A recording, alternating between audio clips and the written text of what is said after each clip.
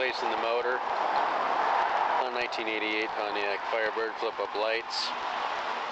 Just Phillips screws to take this out. Unplug the headlight right here. Use some whiteout to mark these because these are your headlight adjuster screws. And what I'm going to do is I'm going to take them out so I can get to the bolt back there for this arm for the motor. We're going to be taking these out here, all these bolts out of here, 10mm bolts, and then probably 7 or 8mm bolts here to get these off. Then we'll get this out of the way. We're going to get 3 10mm bolts that holds the motor in place here. We'll get those off.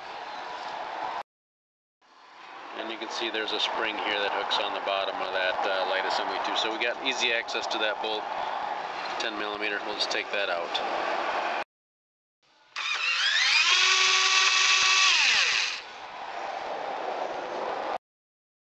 So I'm using a 7mm here to take these out. I don't know if I take this one off. I think I will, because I can.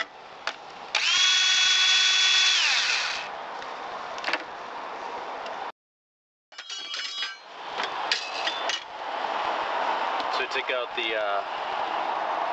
hood release cable assembly in the bolt here, 13mm. Put that of course together and we'll readjust it when we get it back in. Got this piece out. Now we can get to our bolts here to hold this in place.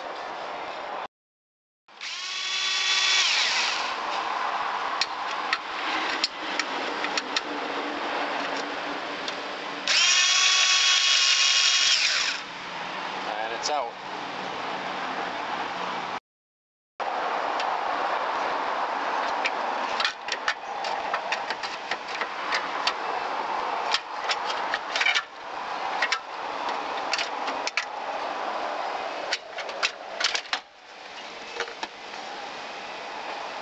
It's a little tricky to weasel out of there.